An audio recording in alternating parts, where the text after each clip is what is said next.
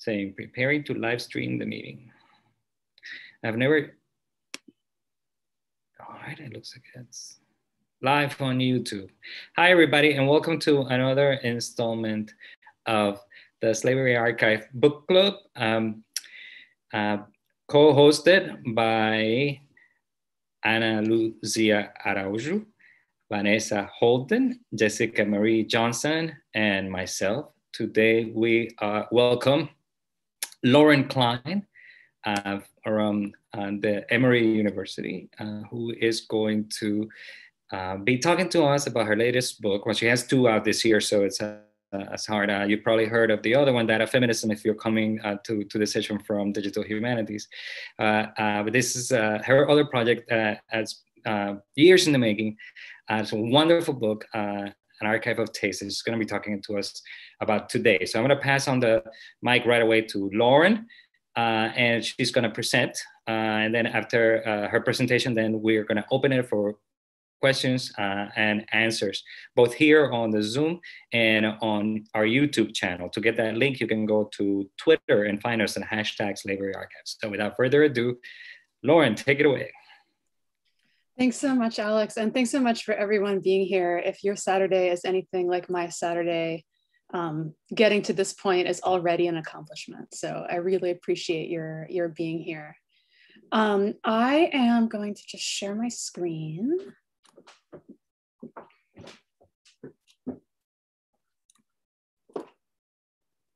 No, except you don't want to see. Zoom over here. You want to see it. Oops. This. Get rid of that. Alex, how does that look to you? Okay. Looks great. Okay, super. Okay. So this is the book that I'm going to be talking about today. It's called An Archive of Taste, Race and Eating in the Early United States. And it does exist in print format, but the one thing that I wanted to point you to is that there's also an online open access version available via this link right here. And so I thought I would talk about the book a little bit in terms of give you an example of sort of like a point of departure kind of thing, and then walk through a specific example that has a lot of resonance for me, and then try to sort of give you a sense of the other things that happen in later chapters in the book. So the point of departure for my book is, in some ways, it's pretty simple. There's no eating in the archive. That's actually what I call the introduction. And I mean this not only sort of in the terms of a practical admonition, although it's a real one, you know, as anyone who's spent time in an archive knows well, but I mean it more as a methodological challenge. You know, there's quite literally no eating, or at least no food, preserved in all of these documents that constitute the print record of the early United States, which is my area of study. So I mean, you know, books, letters, newspapers, manuscripts, things like this. And actually, I feel like I should back up a little bit before I get into the details of this talk, and just to sort of let you know a little bit about my background and sort of what brought me to this place, because I'm not a historian. I'm trained as a literary scholar, an early Americanist.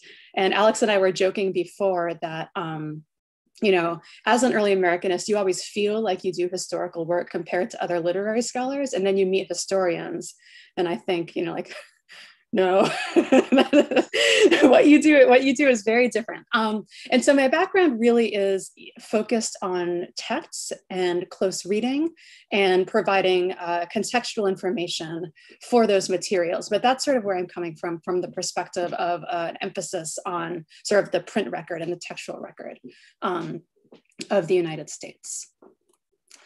So I thought that I would actually just sort of show a quick concrete illustration of this point, this idea that there's no eating in the archive, with a fairly generic letter. And actually that's one of the reasons why I've chosen to start with it, because there's literally, you know, tens of thousands of letters like this that you can come across.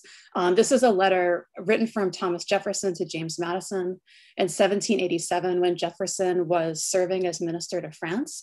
And it's pretty much Jefferson just asking for stuff. So you can see where I've highlighted sort of on the second half of the screen. Jefferson is requesting that Madison send him, quote, a few barrels of Newtown pippins. This was a variety of apple that everyone at this era were kind of oddly obsessed with. And then some cranberries to eat, and then along with some roots of this particular apple tree for him to attempt to plant in France. And these roots, he says, would, quote, be very desirable to me. And then he proceeds to give like very detailed packing instructions for how they should be layered between sheets of moss, which is also very classic Jefferson, the sort of obsessive management and control, which is applied to things and also importantly people, and a lot more on this in the future.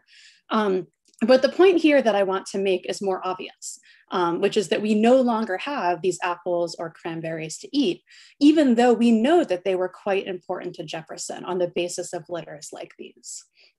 So the basic question then becomes, and this is the question that I really asked myself at the beginning of this project, which began as my dissertation a really, really long time ago, what is a scholar interested in food and eating in this era? What are you supposed to do, right? And so I've spent just a lot of years, at least a decade, if I'm being honest, probably more, 15 years, thinking about constraints like this. So, food that I can't taste, eating, sort of this understanding of what eating meant, this understanding that's just so far removed from what we might describe as our present food culture. And then I think most importantly about these methods that might allow me to recover some of this or not fully recover, as the case may be. And if that is the case, then how do we devise new methods to reimagine these experiences of eatings that are sort of gestured towards in the archive, but not fully recorded as such? And in the process of doing this work, this sort of thinking about the actual contents of the archive, what it contains and what it omits, I've also been drawn to the conceptual paths by which eating sort of came to matter in this particular temporal moment. And so I make a historical argument in the book that if you're interested, we can actually go a lot deeper into this later, but it's essentially this proposition that over the course of the 18th century, eating emerged as a new form of aesthetic expression and was recognized as such. And as a result, it subsequently transformed into a means of expressing both allegiance on the one hand and resistance on the other to the dominant Enlightenment worldview. Oops, and I forgot to give a page number to that. It's in the intro. You can find that quote there. But there's a second part to this claim, which is actually sort of the sort of second motivation for this book, which is that we can't fully appreciate the depth of this aesthetic mode, let alone the people who actually contributed to its development, by relying only on the textual artifacts like the one you just saw. These sort of documents, and like I said before, there's thousands and thousands of them that provide evidence of the foods that the founding fathers liked to eat. We also necessarily, and I mean this necessarily for historical reasons and also for ethical reasons, need to account for the experiences of eating that resist preservation, as well as the experiences of the people who were involved in, just for instance, like who created the apples that Jefferson wanted, who did those layers of moss, or for a related example, who was the particular person who prepared each one of the meals that Thomas Jefferson ate. And we actually do know this person's name, the man who prepared each of Jefferson's meals. His name was James Hemings. He was Sally Hemings' older brother, and that family connection already gives his life a fair amount of context. But what we do know about the specifics of James Hemings' life come to us through a set of documents that are vastly different from this letter about apples and cranberries that I began with. And this is something that the scholars who spend a lot of time in the archive of slavery broadly conceived know really well. So James Hemings' life is documented in artifacts like this one. what you're looking at here is it's called the Emancipation Agreement between Jefferson and Hemings, although it was written by Jefferson and it was witnessed by his white maître d'hôtel. This is sort of the French version of a butler or a house manager. James Hemings' signature does not appear here. Some of the backstory is this. So Jefferson, he loved food so much, and he believed that it was so important to advancing the cause of the Republic that when he traveled to France to assume his appointment as minister there, he also required that James Hemings, who was enslaved, come with him. And then as soon as they both got there, Jefferson had Hemings apprenticed to the chef of a former prince. And so Hemings, in this prince's kitchen, learned to cook, French haute cuisine. In the process, he also learned to speak and write in fluent French. He could also already write in English as well. And because in France, slavery had already been abolished at this point, Hemings also learned what it was like to be free. And actually, Annette Gordon-Reed has this monumental biography of the Hemings family, the Hemingses of Monticello, and she has a really excellent consideration of what this experience might have been like for Hemings to go from being enslaved in the United States to across the ocean being treated as if he were a free man in France. So if you're interested in that particular episode in Hemings' life, I would direct you to Annette Gordon-Reed on that. But for the moment, I want to focus on this document and the specific language by which it outlines the conditions for Hemings' eventual emancipation. And again, this is another indication of sort of how I use these documents, because I'm coming again from a more literary approach. So we can see here how Jefferson acknowledges Hemings' invaluable contributions to his dinner table, right? This is the art of cookery that he describes, and at the same time begrudges Hemings. This is the man whom Jefferson himself enslaved, right? He begrudges Hemings the, quote, great expense of training him up as a chef. He expresses a desire to befriend Hemings. And so there's this projection of what Saidiya Hartman has called the circumscribed humanity that's often accorded to the enslaved, right?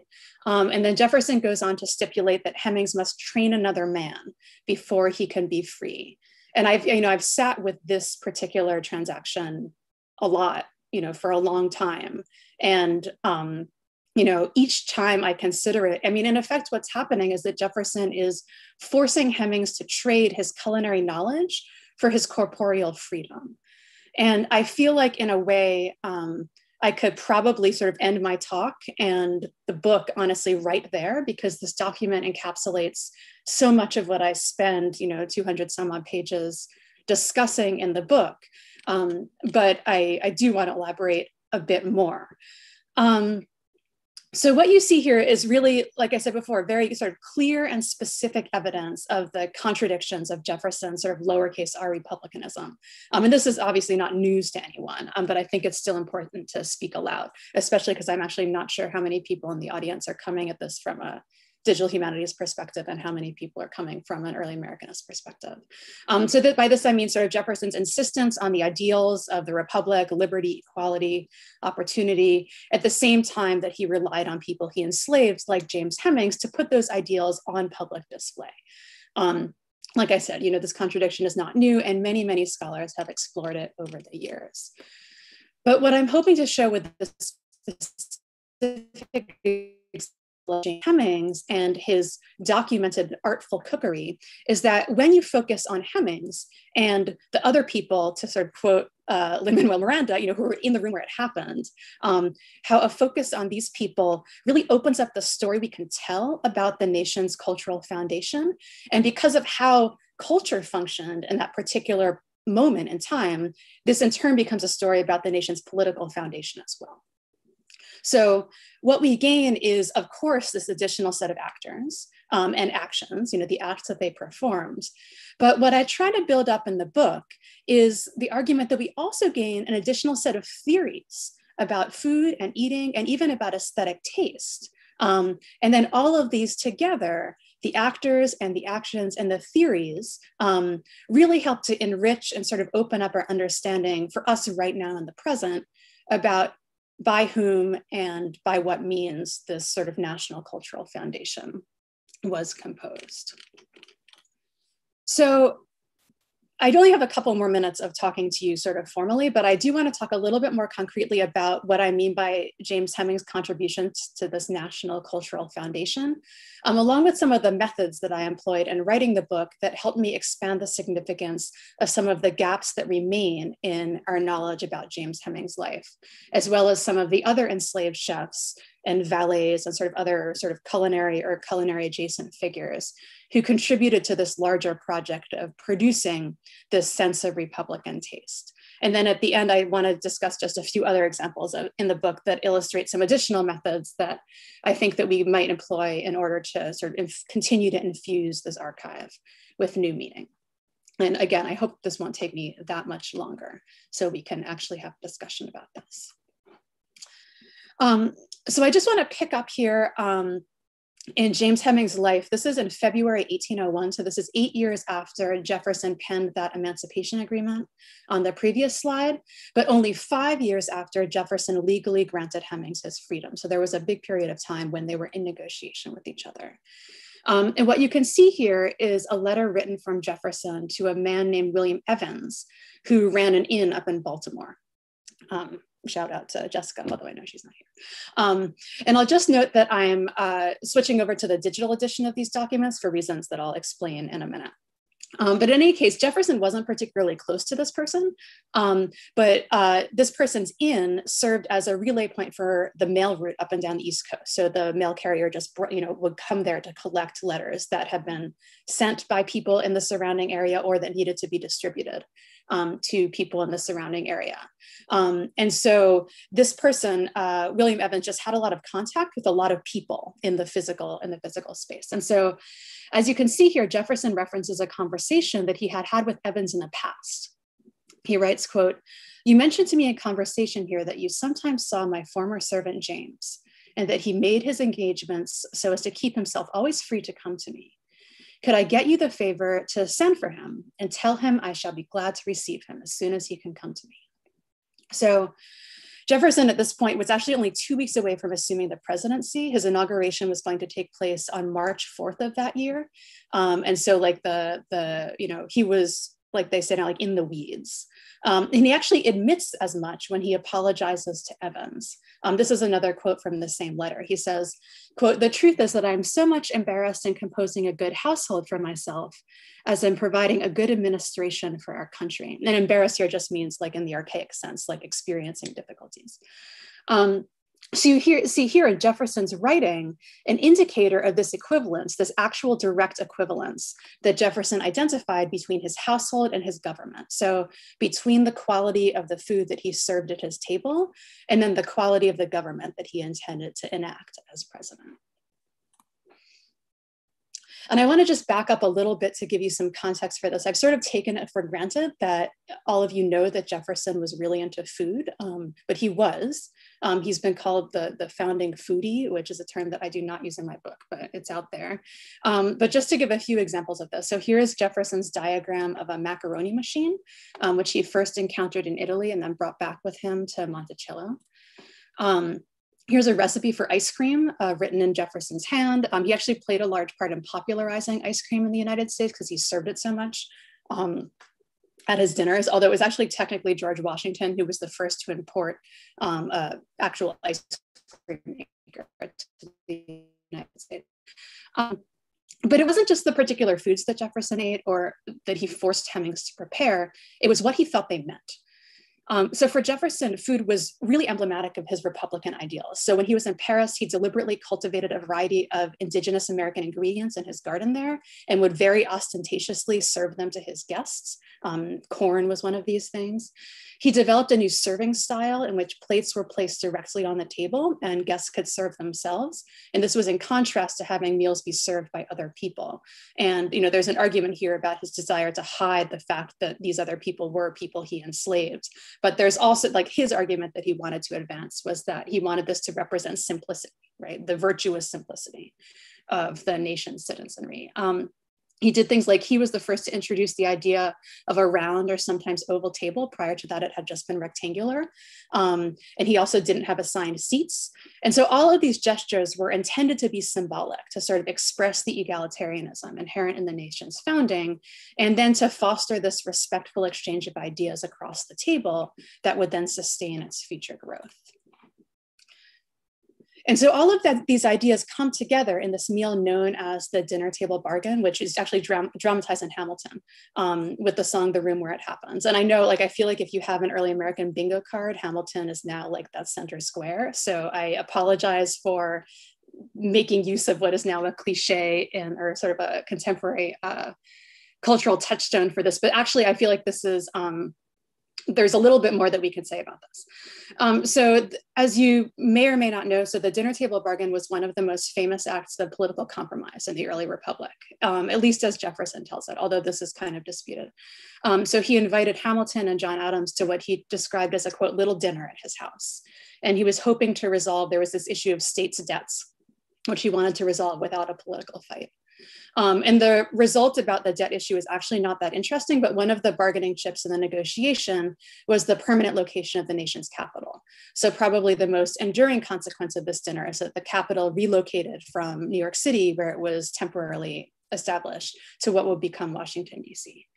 And so Lin-Manuel Miranda incorporates all of this into his lyrics. And so in the song, you hear Daveed Diggs as Jefferson singing, quote, I arranged the meeting, I arranged the menu at the venue at the seating. But as we've learned in the last several minutes, it was actually James Hemings who arranged the menu, right? And then cooked the meal that Jefferson and John Adams and Hamilton ate that night. But if we go looking for more information about Hemings' life in the archive, you know, in spite of this crucial role that he played in one of the most important episodes in the founding of the country, what we find is quite scant. And this scantness has to do with Hemings' status as a Black man in the cultural context of the early United States. And so if you go back to this letter that I was discussing just a few minutes ago, you'll notice that Jefferson only refers to Hemings in the letter as, quote, my former servant James, right up here, it's highlighted in green. And it's only because a scholar in the 20th century who has annotated this particular letter for the published version of the Jefferson papers, that scholar knows that this particular James, which is a very common name, obviously then as now, that James is James Hemings.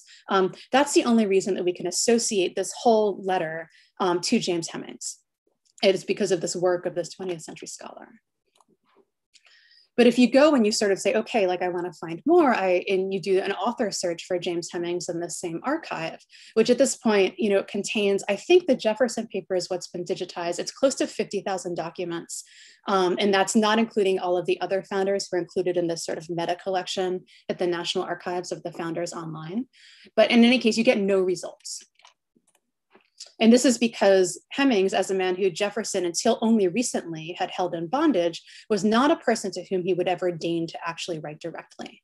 And so you can actually see this in the request that he made to Evans to, quote, send for him and tell him I shall be glad to receive him. And I think it's important to underscore that Jefferson insisted on making this sort of shift from print to oral transmission, in spite of the fact that Hemings could read and write not only in English, but only in French, right? There's no reason why Jefferson couldn't have also just sent him a letter directly. And this, you know, I sort of go through this long exegesis in order to make the point that this is not just a failure of our limits of like what we can fit in the search bar or type in the right keywords in the browser, but it's just a striking indictment of the power relations that overdetermine the contents of our archive. What's often described in shorthand as archival silence. And you know, there are many, many articulations of this phenomenon, this idea of archival silence, but the most powerful still remains to me that of Michel Rolfe-Trouillot, who I know is a common figure in this reading group. So as all of you, many of you likely know, so in Silencing the Past, Trouillot writes, and I'm just gonna read it here, silences enter the process of historical production at 4 crucial moments. The moment of fact creation, or the making of sources, the moment of fact assembly, or the making of archives, and the moment of fact retrieval, or the making of narratives, and then the moment of retrospective significance, or the making of history in the final instance.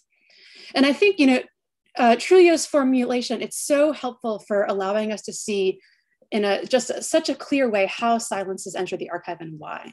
But I think even more powerfully, because of the way that it sort of atomizes the moments at which these silences enter, it also allows us to see how we might intervene, right? How we might move beyond those silences to sort of recognize the silences introduced in the historical record as a result of prior decisions about the making of sources and archives and narratives and history, and then begin the work of sort of countering those silences.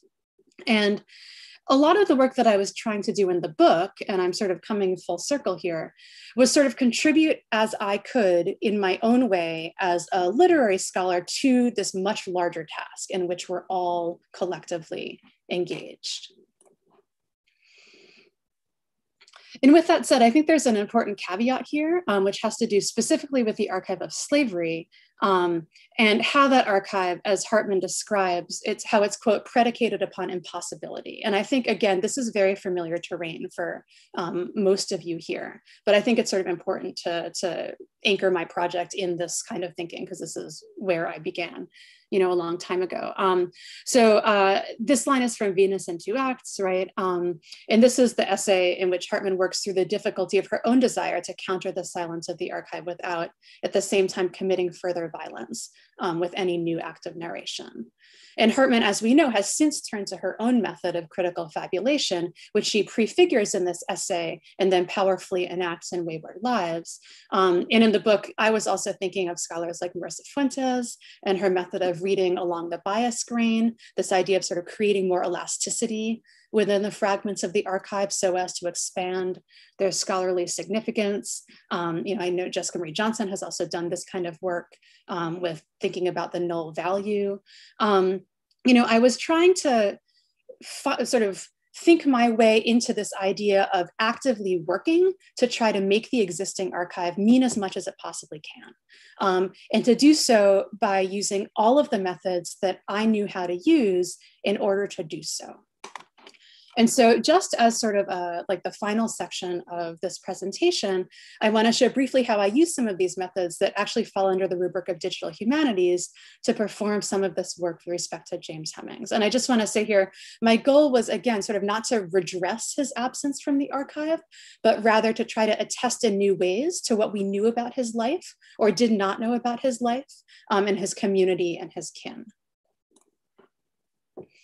So what you're looking at here is something called a correspondence network. It's a diagram of people like William Evans, to whom Jefferson wrote or from whom Jefferson received letters. And I've limited this just to the letters that were about James Hemings. And I compiled this network data by searching the archives and notes for instances of James Hemings, then converting their sort of the date format into the format required for network analysis. And most of the connections are logically explained, but the really interesting thing is that when you actually, count up the number of letters exchanged between Jefferson and Evans, you actually discover that he plays a much more active presence than you might initially think. And evidently, when you track down sort of these different, the chain of letters, Hemings had already been involved in negotiations for employment with Jefferson well before Jefferson sought Evans' help. And I think, having spent the first, he was 25 at that point. He spent 25 years of his life as an enslaved man. And Hemings likely understood the importance of defining the terms of his employment in advance, before he committed to go back to Jefferson. So what you can see here is that he's requesting through another acquaintance that Jefferson, quote, send him a few lines of engagement and on what conditions and what wages Jefferson would please to give him. And then he further specifies that the offer should be in Jefferson's, quote, own handwriting. This is Hemings demonstrating his own awareness of the power of print, and in particular, the power of Jefferson's personal hand as at that point, president-elect, to stand in for the effect, sort of the de jure agreement that his status as a Black man, even a free Black man, precluded him from ever wielding to its full effect. So for reasons unknown, Jefferson failed to comply with this request. And so the next letter in the archive is from Evans back to Jefferson, and it documents Hemings' confident tone. We don't know exactly what Hemings says, But Evans reports to Jefferson, quote, "The answer he returned to me was that he would not go to Washington unless you should write to him yourself." So here we get this really powerful confirmation of Hemming's literacy, his business acumen, his determined stance. But despite its importance, this letter doesn't appear in the results of a search for James Hemmings because the editors have not marked it as referring to Hemmings as they did in the previous letter. And so unless you're sort of able to trace back this path of connections, you don't turn up this letter at all. But whether or not Evans influenced the outcome of the situation, the archive just doesn't tell us. Hemmings never became chef at the White House. There's actually an 8-month gap in the correspondence between Jefferson and Hemmings. And then the next and the final exchange, which is from November of that year, confirms what Evans describes as, quote, "the melancholy circumstance of Hemmings' suicide."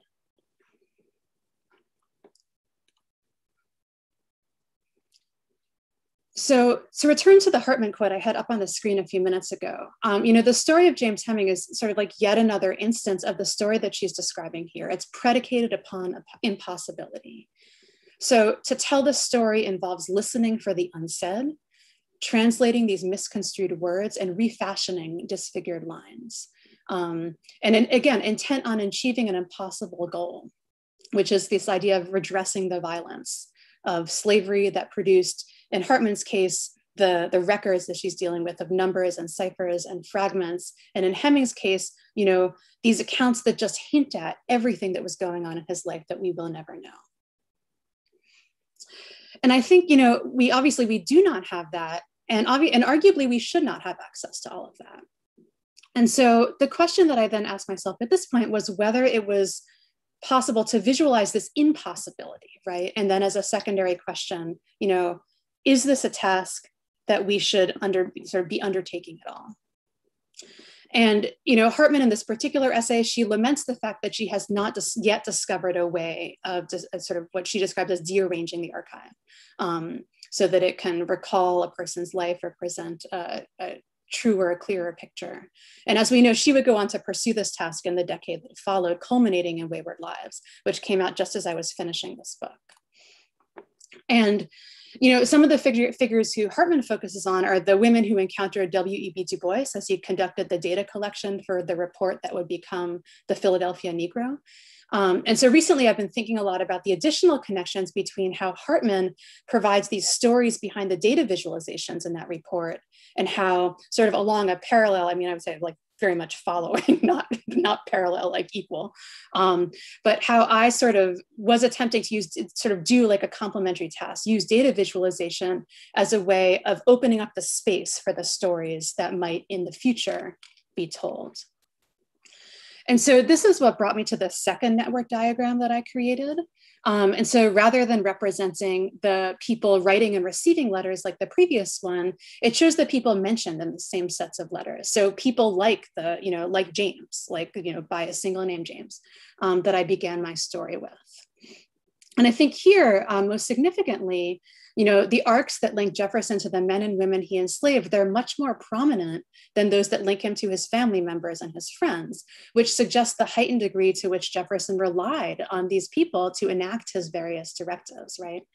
So you can think back to that request that Jefferson made to have the apples sent to him while he was in France, packed in these layers of moss, or the provisions for his table, And in this way, I think the visualization conjures a sense of the scope of Jefferson's dependence on these men and women in order to advance his Republican project. And this remains true even as we can't recreate what these people said in their conversations, either with Jefferson or with each other, where they went to conduct their various transactions, or anything about how they truly lived their everyday lives. So what I was trying to do with this image instead is represent the archive as, something that is moving, something that is animated and that can sort of expand when motion and feeling are infused back in, rather than representing the archive as something that's like static or fixed, that sort of reinscribes this sort of ethic of loss. So I'm almost done with my formal remarks. I know I've said this a couple of times, and this went on longer than I thought it would, but it turns out I have a lot to say. So I just want to talk very, very briefly about one more and maybe two of these unrecorded stories that I consider in the book, and then the methods that I use, which are emphatically not digital, in order to try to reanimate them. And the first is that of Melinda Russell, who is currently believed to be the first Black woman to author a cookbook in the United States. So her archival trace is almost like the mirror image of James Hemming. So unlike his story, which you can sort of stitch together through these mentions and the correspondence of others, the only thing that we know about Russell is this 2-page story that she tells herself. Her cookbook begins with a short autobiography that you can see. And so you get a lot of information about her and her life, and leading up to the fact of how she published her cookbook by herself. It was self-published in 1866. But then the question remains for the scholar, like, if this is the only thing that we have, just this cookbook with this 1.5 pages of autobiography, how do we make this cookbook mean something more? And so what I do in that chapter of the book is to think long and hard about what a cookbook is intended to do, who it's intended to be used by, and then who it's intended to benefit. And then I end up with what I think is my favorite theoretical argument in the book about how Russell intended her recipes to elicit satisfaction. And in this chapter, I try to build out an argument about Russell's theory of satisfaction as a counterpoint to the dominant discourse of taste. So this dominant discourse is the one that structured Jefferson and Heming's relationship and encapsulated so much about the dominant Republican ideology of the time. But can we think our way outside of that discourse, right? And that's what this chapter tries to do. And as the book unfolds, I try to sort of move from these narrow constraints of the dominant Republican ideology to try to sort of imagine otherwise, to sort of trace alternatives through the archive. And there are some other examples that we can talk about more, and I would be happy to do so, including this one about the image that's on the cover of the book. But I think that I'll end there, and just thank you for listening. And I'm just really interested to hear your thoughts and your questions and your comments. Oh, and also I will put this in the chat, but if you're curious about buying the book, there's a 40% off coupon from UMP. Thank you. Thank you, Lauren. Can I ask you to remove your screen share? Yeah. Hi, everybody. So thank you. That was wonderful. So I think we have a small and cozy group enough that we can make this more of a conversation, so that you can feel free to like ask follow-ups and even like let's engage in conversation. We don't have to make sure that everybody who raises their hand gets one question in, which is sometimes a concern when you have larger groups. So it's a Saturday, nice outside, and I think Lauren is amenable to having a conversation of all of us. So while you start formulating your question, I can get us started. I can get the conversation started, but feel free to write your question down on the comments on the chat, or raise your hand, and then I will call on you and put on a spotlight on you, and you can ask Lauren a question or engage in conversation with Lauren on the book. So Lauren, thank you so much. I don't know if we didn't have a chance to talk about this, but I don't know if you had a chance to read Jessica Johnson's book. I think I would assume you're familiar a little bit with her null value. Yep. Argument. Yeah, and sadly she couldn't join us. Jessica couldn't join us today.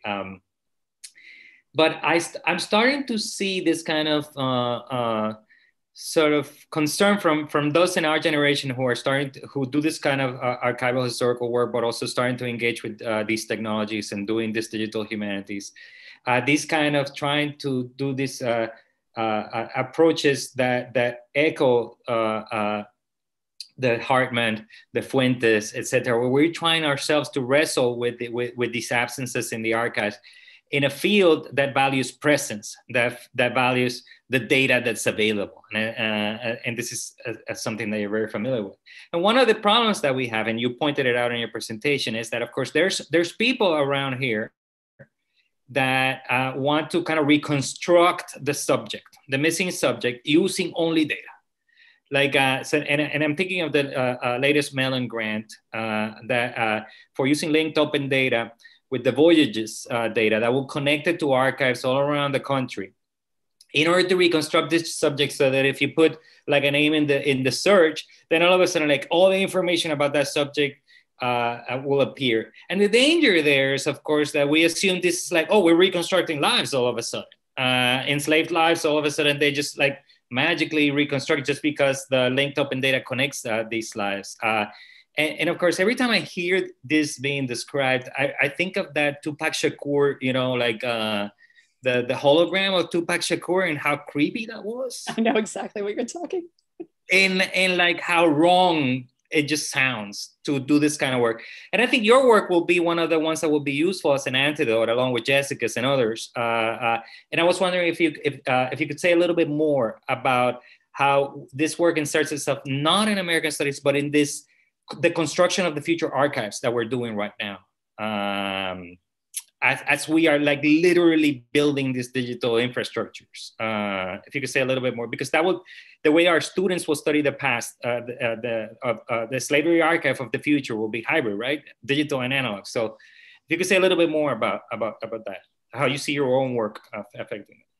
Yeah, I mean, like in some ways, this is sort of the question, right? So we could talk about this for a long time, but I think that, you know, one of the real ethical questions that I think is sort of is characteristic of the field, and I wasn't intending actually when I put this presentation together to like pin everything on Hartman, but I do feel like for a generation of scholars, like she has been such a beacon and a lodestone and sort of ahead of or everyone else sort of in trying to work through, like with an emphasis on the through, like these issues that we encounter as scholars who work in this era, you know. And I think in many ways, like because her career sort of, you know, tracks ours but ahead. Like, you know, I read Scenes of Subjection in grad school. I came across Venus in 2X as I was writing in my dissertation. Wayward Lives came out, you know, so it's like this question of, you know, what do we do, right? Like our archive, the archive, you know, speaking generally and conceptually, is fundamentally flawed and irrecoverable. I mean, we can't change what we have. And yet we need pathways that let us do something generative with the material that we do have, to sort of take it and redirect it or reframe it so that it can do more that it's doing than just as it exists in the sort of artifactual object, right? And I think that's really the challenge of, and I think, you know, it required time in order to arrive at that approach. And I honestly think that, you know, there are legitimate reasons to reject that approach. Like, I think that I had to think, especially like as a white scholar who deals with the archive of slavery, like, what am I doing here? You know, and I wanted to be very intentional with my actions to ask myself, like, I'm spending so much time with these materials. What is my goal? Sort of what conversation am I contributing to, and to who must I remain accountable to in the end? And I think that, you know, I decided pretty early in the process that what I thought I could do was sort of activate some of these contents in a new way in order to sort of like tell some new stories, you know. And again, in the very beginning, when I said I'm not a historian, I'm less invested in sort of reconstituting, you know, or sort of elevating the significant. I'm actually going to grossly mischaracterize the field of history, so I apologize for all the historians listening in. But I feel like, you know, I really feel like what I can contribute is narrative, right? Like, I can take a figure in the archive and help sort of make a James Hemings be commensurate with a Thomas Jefferson. And it's like, I am the one who needs to do that, because otherwise you're comparing 50,000 documents to 5. And that's just not, you know, in like a database search, that's not a commensurate comparison, even though in my view, those two people are exactly, like, directly commensurate. And if anything, Hemings, you know, should get more of the credit than Jefferson did for most of, especially with respect to food, right? And so I think this is just sort of a long way of saying that we're at this place now, both in sort of humanities scholarship, but also in the creation of digital archives, where we need to be asking ourselves these questions, right? Which is like, what are we doing with this material? What is our goal? We understand that the endpoint is not just putting it out there, right? But it's going to be examined and searched and recirculated and taken out of context, the context that we intended. And so we need to think really, really hard about sort of what those contexts might be. And I think, you know, just to sort of wrap this up, like, I think the Transatlantic Slave Trade Database is a really interesting and complicated example, because some people, individuals, like, really do want that linked database they're trying to read their family's history, right? And so that part is really valuable. Like if you're like, I want to find information about my family, it becomes immensely valuable to be able to connect that data, right?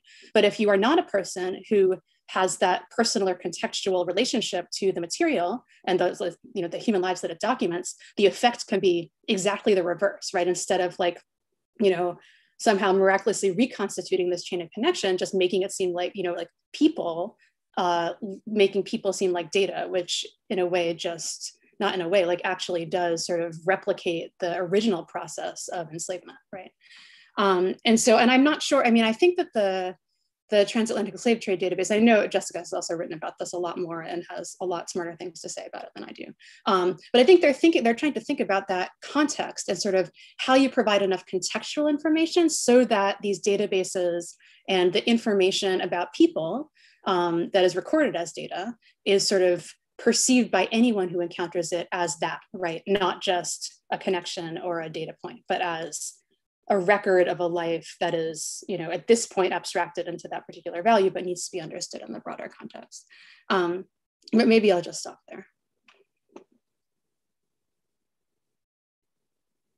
Uh-oh, you're muted. Thank you. Yes, you know, I could go on talking about this all day, but I'm going to now give room to others to ask Lauren a question. I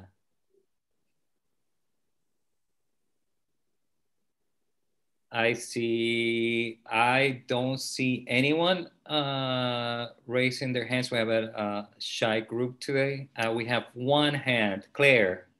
All right, Claire, you wanna unmute yourself? Hi, thank you so much for this book. I really enjoyed it and really enjoyed reading it. I'm wondering if you have any plans to engage with the public with some of the themes from your book, either by publishing your lovely data visualization and expanding on that a little bit, or engaging with some of the public memory of, I think there are some groups right now that like study food history and try to connect back to James Hemings and to some of the legacies of slavery and food history. Yeah, that's a really good question. Alex and I were actually just talking about this earlier. So there is this James Hemings Society, which Alex has a family member who is peripherally involved with, which is a total small world connection, which I did not know about. But I will say that I think that that's really important. And one of the choices that I made in the book was not to take that path, in part because it's such a sort of expansive path for future inquiry. And like in the classes when I teach this material, I do have my students both talk about their own sort of food memories and food histories, and then I have them cook some of the historical recipes, which is actually quite difficult to do because the conventions are not yet established. And then that sort of prompts a discussion, both about sort of culinary expertise, but also sort of the tacit knowledge and what is lost and things like this. You know, I would love to be more involved in these public conversations. I've been in dialogue a little bit with Michael Twitty, who it's interesting, like he uses a lot of the same archival contents as I do, because the truth is that if you're studying food and eating especially in the early Republic, this pretty narrow period, there's just not that much stuff. And so everyone who works on this area uses the same handful of figures and documents. But his pathway was absolutely to sort of personalize it. And he traces these documents and these figures back to his own family.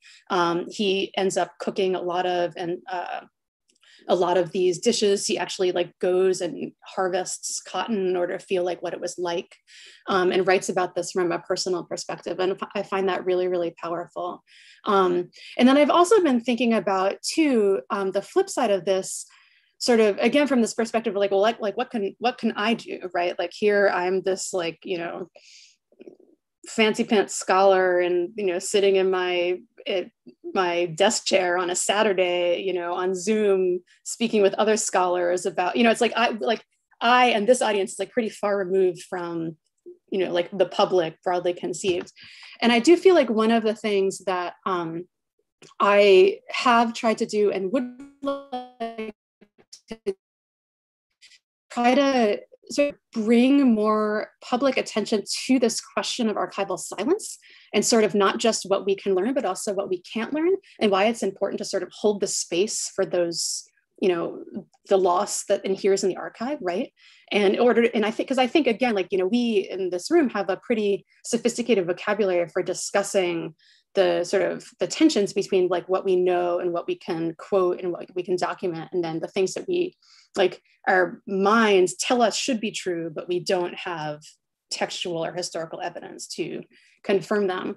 But I think that, you know, in general, like, people are looking to learn concrete things about the past, right? And it's hard sometimes to say, like, what you need to learn is that we don't know certain things. And we sort of need to hold the space in our knowledge to say, like, there's reasons why we don't know these things, right? And the reason is because this labor was unvalued or undervalued. It was performed by enslaved people who themselves were not valued. And our national, like, sort of the National Cultural Archive, you know, has for so long privileged like these founding fathers, right?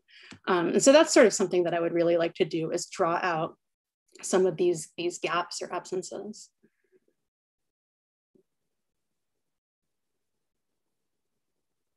Thank you.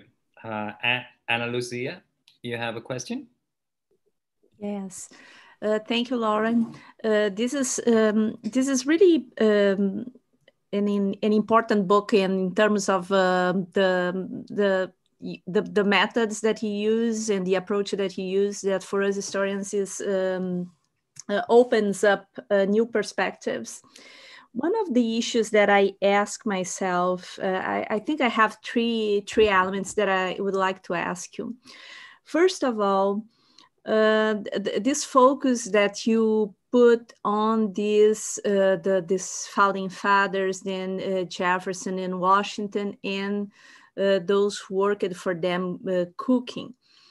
Then even for us who have been studying the history and memory of these two founding fathers and how slavery operates in all of this, sometimes it's a little bit tricky, because these were enslaved people, but they were part of the elite of the enslaved people who were in bondage and owned by Jefferson and Washington and others. And the act of eating is also not only something that Jefferson and Washington were doing, but enslaved people, they were also eating. And I ask myself, how does it work? Because of course we mention a lot, and this is something I've been repeating here in the book club. We mention a lot this issue of the silences. But it appears that when you are looking at Jefferson or Washington, there is still a lot of material regarding how these elites were eating, and still we have archives in France or in Britain and so on. Then I ask myself about the problem of how the majority of the population in early United States was eating, and from where we can get, I would say, traces of these actions. Then, of course, you conceive the archive from a traditional point of view, that is the archive, the written archive. There is that archive that left written traces. But when you are talking about food, this archive can be, as you mentioned, the work of Tweedy, this archive can be in the communities that are still today cooking as their ancestors did.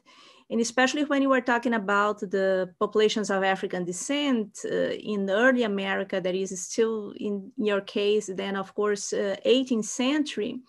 This is a period when Africans were still arriving in North America. And I ask myself, what is this place of African food ways in this food that, or this praxis of eating that that you are examining. then this would be my questions. Then the issue of who is eating, then the enslaved people that were the majority that are not visible in the archives, the problem of examining enslaved people that were the elite enslaved people, and finally the place of Africa in all of this. That's such a good question. And I mean, I think the short version is like, you're right about every single thing that you said, right? You know, this is a project that I think is constrained by its focus on textual artifacts, on some notion of the literary that sort of was inherited from like my graduate training, right? And certainly circumscribed by a pretty narrow conception of the United States. And actually there was a point in the project when I had to ask myself, do I want to expand this beyond the sort of the physical constraints of the continent, right? Like, should this become a sort of more Atlantic world project? And I decided at that point not to do so. And I think if I were starting the project again, I probably would have made different choices. You know, one of the things because I was aware that I was not addressing exactly the issues that you name, I did try to talk a little bit about it in the final chapter where I bring in Colson Whitehead's The Underground Railroad. And one of the things that I think that he does, which is really interesting, is that, so he draws from Harriet Jacobs' narrative and takes a lot of the sort of plot points from her narrative in order to give his own plot, which is fictional, sort of its direction. But the other thing that he does is that he weaves into the narrative all of these elements that you're describing. So he has his protagonist, whose name is Cora, while she is still enslaved, tend her own little plot of garden, and has her planting like okra and squash, and does make these connections to people in her family who have sort of told her that she can grow these things and these things will taste good. And one of the in the book, I actually try to sort of draw out what this means, that contemporary scholars know this and can sort of put it back into the textual record by essentially like enriching a narrative count as we would do it now with all of this information about these really rich food cultures that were not in the print record. And I try to contrast sort of what Whitehead is doing, the sort of like infusing of the additional non-textual archival research with essentially the Harriet Jacobs narrative, which doesn't include any of the stuff, right? Because Jacobs' charge was like, write about your enslavement, convince the white abolitionists to, change their minds kind of thing. And I don't do it enough. I mean, you're totally right about that. And the question as to whether or not I'm sort of reinscribing the absence and sort of like the class striations, right, by undertaking this project is a good one. And I think I'll have to sit with that a little bit more. But I think that, like, to your point earlier, like I've been thinking about it. Thank you. Yeah, if I can follow up so that we can pulling at that thread a little bit, because I think one of the things that makes your book already, I think, wonderful is how interdisciplinary and how many methods you actually bring to bear. And of course, this will push the research or people who will follow up on your book. This line of conversation pushes people who will follow up on your work, whether that's you or somebody else, in even more directions, right? Because I can think of, for example, from a Marxist perspective, one would want to look at what does the production look like, enslaved and otherwise, in the way that it's affecting what actually makes it to Monticello for Hemmings to cook it for these dudes. And also, like I'm still like, I tried really hard while reading your book, trying to connect that to then how did fast food nation and food deserts and all these other things that we know is like our food culture today. Like, what is the connection between this kind of like your world's the world you describe in the beginning of like end of 18th century, beginning 19th century, kind of comes alive, right? And the way you do it in the book, and it's kind of like you get a sense of what the food culture is there. But then I'm like trying to like fill in the gaps between that and like this surrealist, bizarre world of food that we have right now, And I imagine you probably have better ideas about what those steps are in between than I do. But I wonder if you thought about that, yeah, go ahead. Yeah, I mean, I've thought about this a lot because, you know, the narrative in food, the contemporary food culture didn't really emerge until the 20th century and was sort of accelerated by World War II and industrialization. And like it really frames it as a contemporary phenomenon. The standard narrative is like, well, actually, most people ate pretty okay in the geographical, physical United States because there was a lot of food around. It didn't necessarily taste good, but they didn't really care.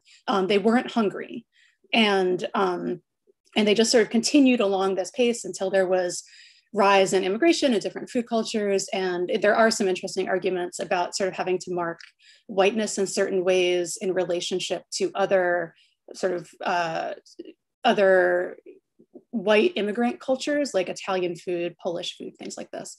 And so you do get some literature like that, but there is really a gap in people trying to connect where we are now to where we were then. I mean, I think where I would try to draw some parallels is in two ways. One is this idea that there has always been, in spite of the claim that, like, you know, people always ate whatever, whenever, and they didn't really think about it because they were full kind of argument. Like, there always is a cultural and social valence to whatever it is that we eat always, whether it's sort of about our families or our communities or, you know, some larger social or cultural group that we view ourselves as a part of. And so that's always there. And I think if anything, you know, the sort of, it probably is less difficult than food scholars might think to connect some of these trends, like on the one hand, with this sort of like obsessive, organic, you know, fancy kind, you know, whatever the fancy food is, like, you can probably connect that back to Jefferson pretty easily. And people not necessarily haven't really done the work. And at the same time, I would say you can probably also, and actually people have done this kind of work, trying to sort of theorize like both fast food and McDonald's in exactly the same lines, right? Like, these are different versions of the same thing, which is this desire either by the people in power, or by communities themselves, depending on sort of who was able to make these choices, like have this particular food culture tied to certain assumptions about what the larger culture, what is represented in the larger culture. You know, there's some work on the emergence of McDonald's that actually is like, the McDonald'sification of the country was a very deliberate cultural move, and that was before fast food was reviled. It was sort of uplifted as the way in which American food should be, because it was fast, efficient, everywhere, all the same. And this sort of like homogenizing kind of impulse actually reflected what people were after in that time, in that culture. Thank you. We have a question from Gretchen, and then after that, a question in the chat from Ashley. So Gretchen, you want to unmute yourself? I'm gonna spotlight you right now. Good. Thank you so much. I just was taking so many notes during your presentation, and I can't wait to read the book. I'm embarrassed I haven't got my hands on it. Sort of to follow up a little bit on what Ana Lucia was saying about gaps. I was really struck how this conversation is about or not even conversation, but these sort of polls of James Hemings and Thomas Jefferson as two men, when most of the cooking in early America and in present day America is done by women. And I'm wondering, and then as Alex was talking about Harriet Jacobs, you know, I'm remembering that her grandmother, right, like sold baked goods and things. And that's how she was able to support herself and other people too. And I'm wondering, I mean, I haven't read the book, but I wonder if that's a gap that you explore, and how that kind of overlays onto the sort of elite, non-elite, because I imagine it's mostly elite people that have a man cooking for them, or just to sort of pulling on that thread a little bit. Yeah, I really appreciate that question. And, you know, I was saying to Alex, like, this book is, you know, it started as my dissertation, and I think all dissertation books are sort of a record of your own education and sort of how you come to see, as much as they are you know, what the book ends up being. And so as the book, I mean, I think this was something that I became increasingly aware of as I was writing the book. And the later chapters, actually, I do talk about Harry Jacobs' grammar baking as sort of a frame for understanding Jacob's own awareness of sort of what could be accomplished on her own and essentially what required capital, and also food, because at time, you know, I mean, there's also parts in the incidents where she talks about really, and many of you likely know this, where like she doesn't get enough food because she's enslaved, but her grandmother who runs the bakery has more food. And so she goes routinely to her grandmother's front door and the grandmother feeds her. And so she's okay, right? And so that's like this very real reflection of why this matters. I would say the chapter where I get at this the most is actually in the third chapter on Melinda Russell, who is the cookbook author who I mentioned briefly at the end of my presentation, because one of the things, again, that sort of, like I said, sort of I became increasingly aware of as I was working through thinking through the process of writing the book is that the concept of taste itself is so elitist and exclusionary that if you are working within that frame, you're only sort of going to turn up. I mean, the best you can do is find additional evidence of more people being tasteful, you know? And it's like, well, is that really the goal? To be like, no, everyone was tasteful, you know? I mean, that in a way is sort of an unsatisfying or a less interesting or even important argument than saying, well, what were other people thinking about with their cooking who not only were excluded from the sort of dominant worldview, but wanted nothing to do with the dominant worldview, right? And so I talk about Melinda Russell in terms of this idea of satisfaction. So she, in her autobiography in the beginning of her cookbook, talks a lot about how her cooking earned her money, and this money she was able to sort of, it's sort of like the act that she could be sort of supporting herself, self-sufficient, not reliant on other people, and then in turn take care of other people, was incredibly satisfying for her. And I sort of try to spin out this idea that, you know, taste is so much this sort of individualistic mode of like all the change needs to happen within yourself. And the idea is like other people will undergo the same inner process next to you and have like a parallel internal transformation. So in the end, as it turns out, you all like the same things, and then that makes it convenient for democracy, right? But if you start from a place where the goal is sort of situating yourself within either a community or even an economic environment in which everyone sort of plays a role in sustaining each other, there are sort of other ways to think about aesthetic expression that are outside of this sort of individualistic, sort of self-improving kind of way. And lo and behold, like it is, you know, a lot more women who I think are thinking about these types of things, these questions about both like the cultivation and the limits of cultivation, you know, whereas the taste philosophers sort of, you know, which is both like a feature and a bug, they did believe that everyone could cultivate themselves to sort of a standard of taste, right? And for them, this was kind of reassuring, but it remained unchallenged. And then other people outside of this were like, these people are not cultivated, you know, they're enslaving, they're despicable humans, right? You know, whatever you're talking about in terms of cultivation or taste, that is actually not a concept that holds any weight to me from where I sit sort of outside of this.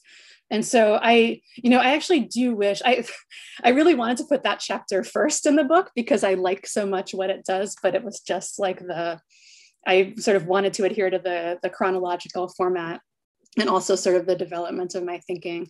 But I know this is just sort of a long and rambly way of saying that like you raised really important points that there's definitely more thinking to be done about these. Again, I think we have a question in the chat. Ashley, would you like to unmute yourself and ask your question?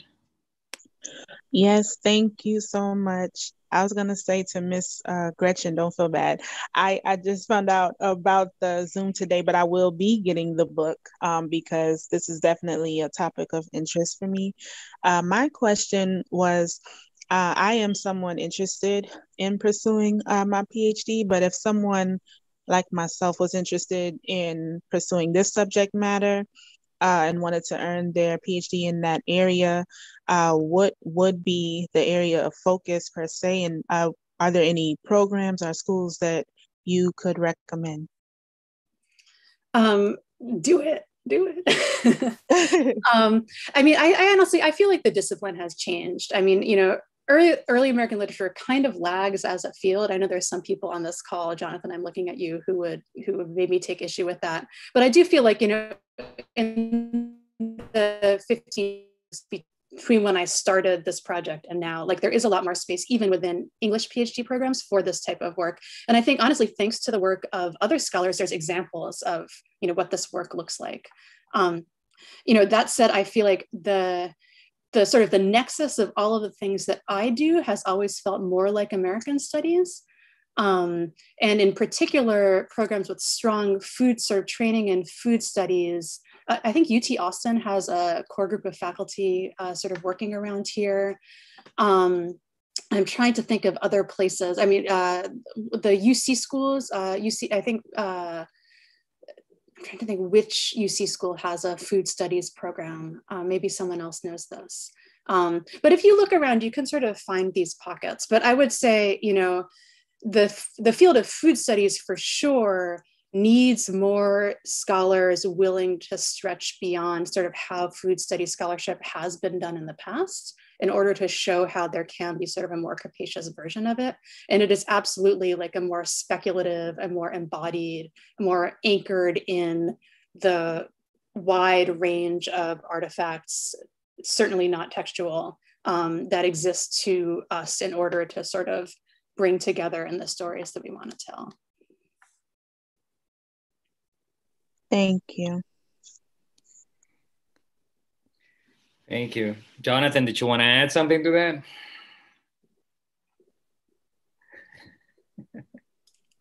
No, I mean, I put this in the chat, but I would agree that early American studies is kind of behind the curve on a lot of these things. And I think there's also, just, you mentioned the history versus English, and I think there's sometimes a kind of internecine struggle between history and which I think literature people are much more aware in early American versus early American history. But there's, I think, a kind of conservatism that if there was a dialogue involving some Native studies scholars and David Silverman, and basically the this idea of the sort of out and out rejection of indigenous studies is something that American studies should be concerned with. This was in the Journal of American History. I'm oversimplifying for the purpose of the conversation. I mentioned this to Ms. Gardner, but Spelman, right in Atlanta, has it seems like a pretty robust undergraduate food studies program, which doesn't address the question directly, but is something. It seems like there are exciting things happening there. I didn't know that, actually.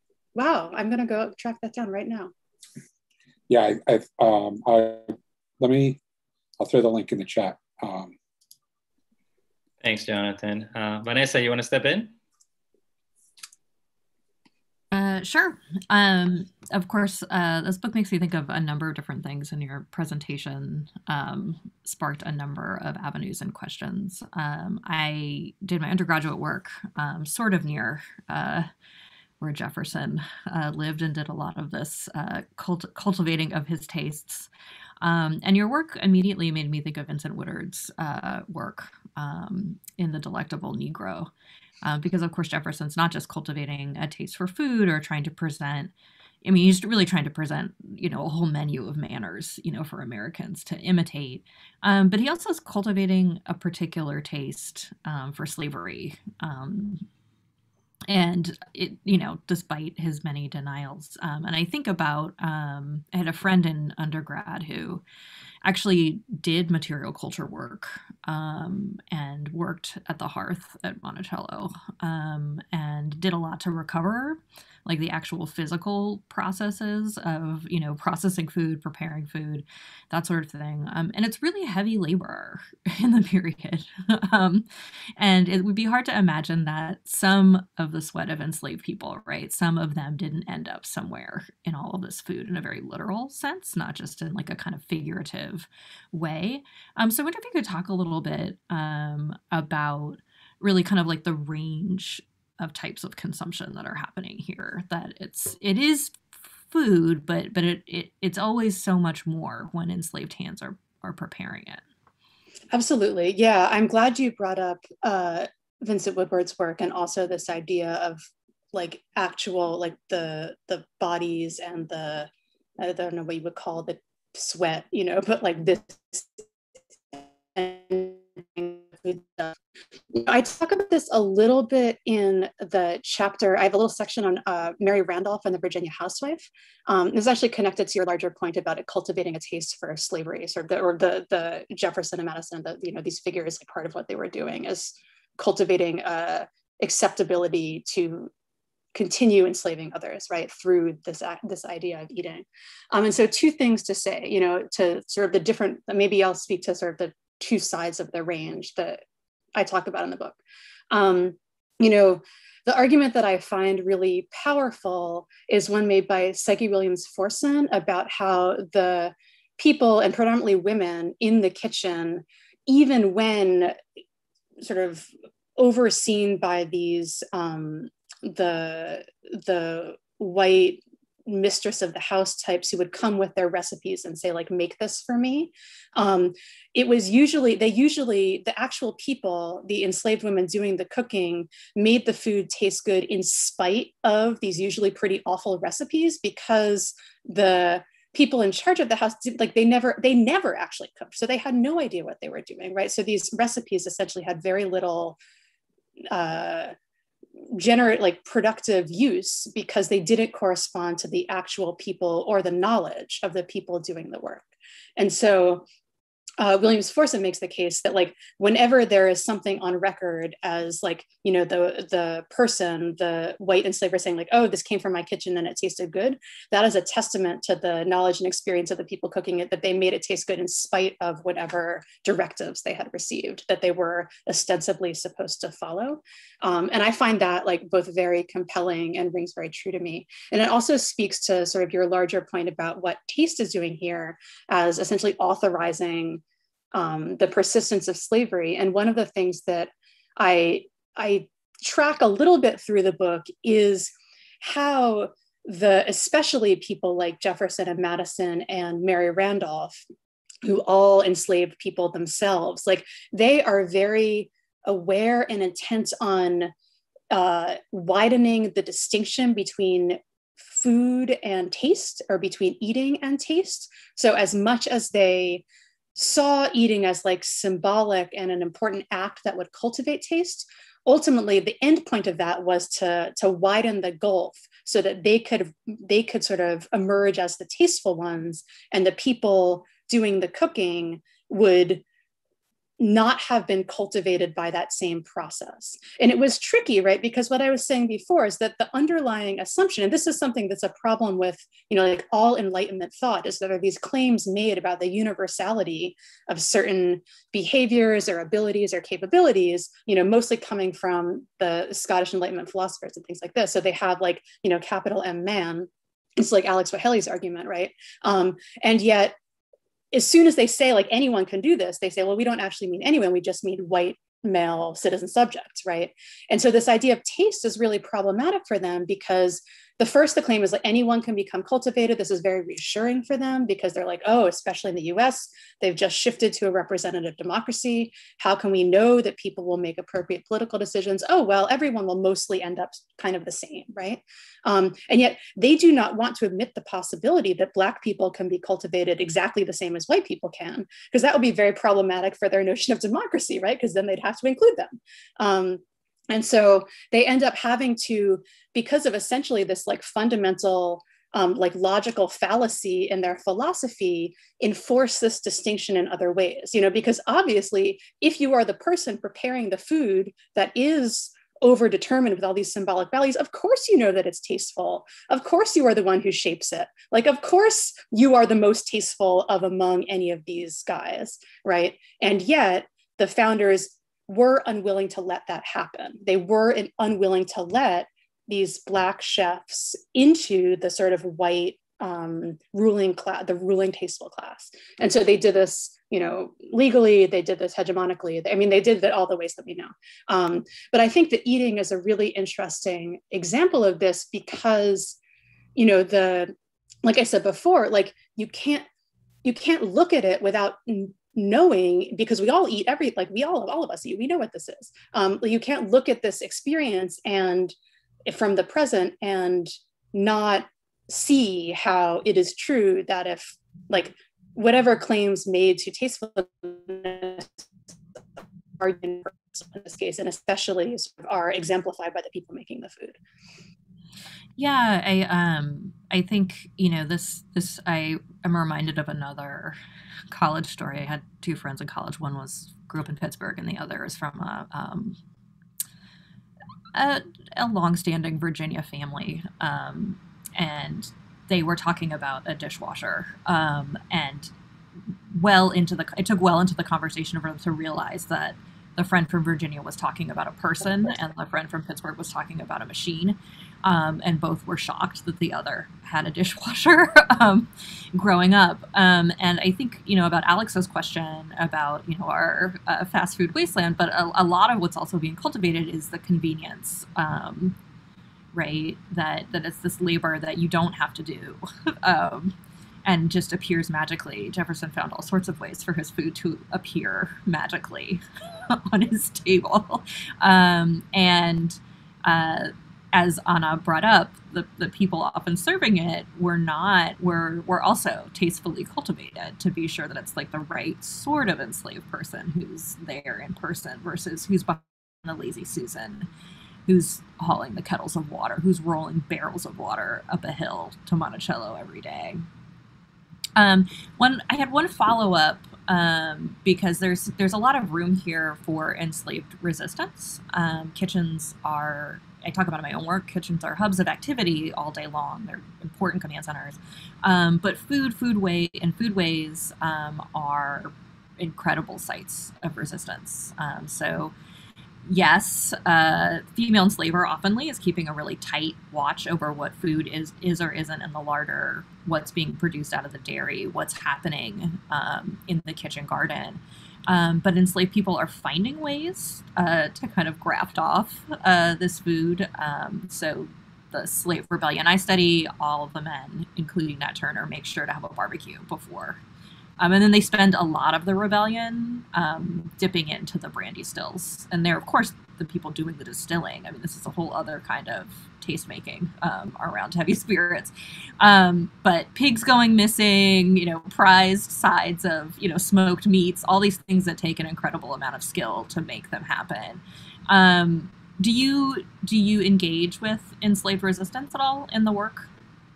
I do. There's a little bit in this in this Mary Randolph chapter where I try to, one of the unusual things that I turned up is I talk a little bit about Gabriel's Rebellion, which also had barbecues and also in many ways was plotted and sort of staged through Sunday suppers and things like this. And interestingly, so this is a rebellion that was very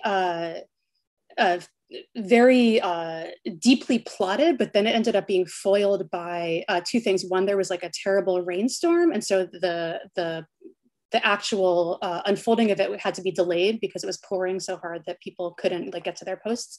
And then in that moment, a couple of the people involved had second thoughts and confessed. And then this set in motion a situation in which all of the people were named and were arrested and were forced to confess, and then they were killed.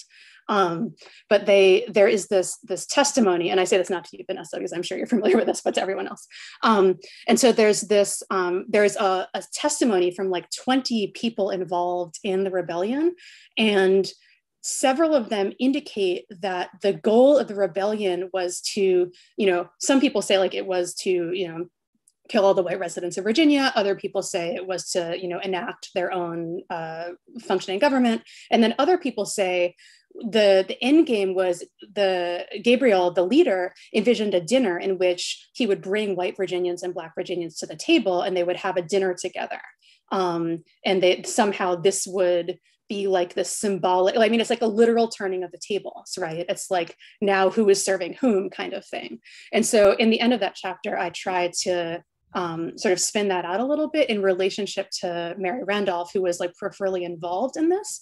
Because one of the interesting things is that, so the rebellion, like it sort of had these interesting fictional afterlives, in large part because the white community was so terrified of this rebellion that had never happened, but seemed so well planned and like it would have worked. And so like they couldn't let it go. And so in all of what was supposed to have happened if the rebellion had taken place.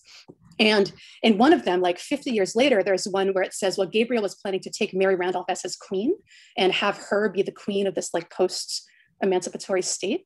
And so I try to think about like, what does this mean to have this known slaveholder who wrote a cookbook where the whole cookbook is about control? Like it's exactly about what you were describing, like prohibiting the siphoning off of provisions and the, you know, the pilfering away of dry goods and stuff that wouldn't be noticed. Like all of her recipes are deliberately like check-ins by the hour. They're super micromanaged, which essentially, because it gives an excuse to the woman's slave owner to like go into the kitchen a million times and check in on the people who are cooking and be like, well, the recipe says every half hour you need to measure in another teaspoon and it can only be a teaspoon kind of thing. This is the whole cookbook. And so it's like, so I try to think like, what does it mean that there's this woman who is essentially like the symbol of culinary control being taken as this like captive queen of this, the leader of the rebellion. And again, I think it has to do with this awareness that like food and control and kitchens, like these were all sites of power, and it was power that could turn at any instant, right? You know, because it was like, who was in control of the process, who really knew what was happening.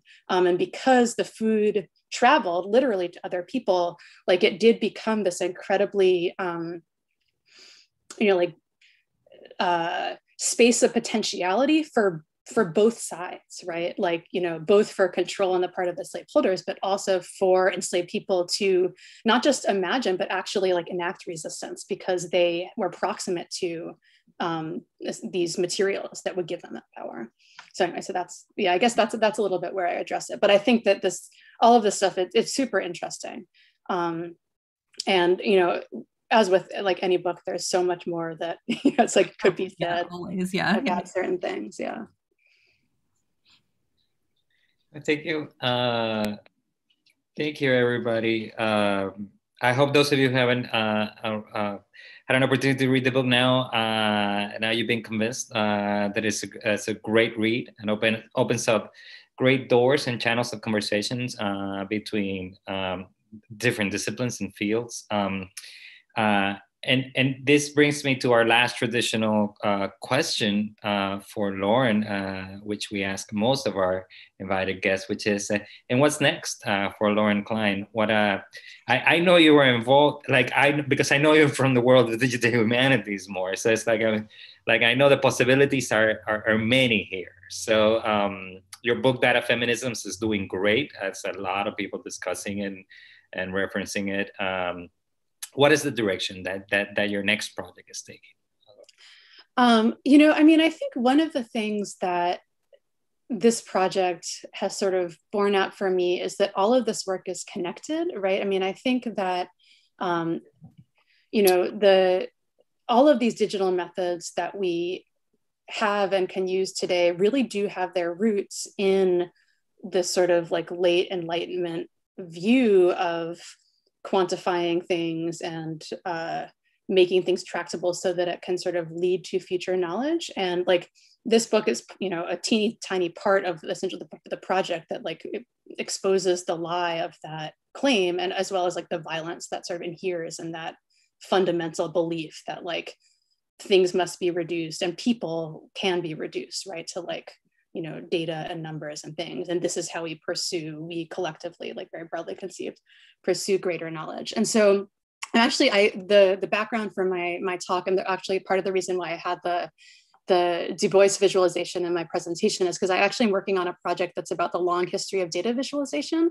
And going back and showing both how, there is essentially the same controlling impulse that underlies the justification for slavery in these earliest data visualizations. It's literally the same people. Like the person who Thomas Jefferson's favorite teacher, William Emory, was the personal tutor of the man who was very broadly believed to be like the first inventor of data visualization. So it was literally the same people who were accelerating and